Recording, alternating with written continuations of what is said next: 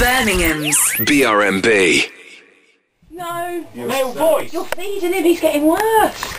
So ever since you had that banana, you've got better, haven't you? Yeah, I was all tired.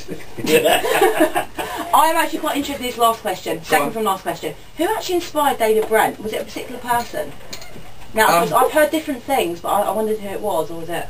No, he's a sort of Frankenstein's monster of some of the people I knew growing up and worked for, but no, it's not one person in particular. Oh, okay. And then soon he was like, you know, totally fictitious. So, no, he was. It's more to do with his traits really than it being based on anyone. He was, you know, had the big blind spot, midlife crisis, all those sort of classic things really. But no, there's not one person who's based on it. There's a lot of David Brents out there. There are a lot. There's lots. My boss is a bit like David Brent. We've got a little bit of David Brent in all of us, haven't we?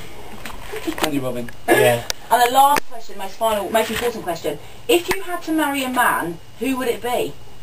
Yeah, that is an important question. I think Plato pondered that one. Now, what did Kierkegaard say about that?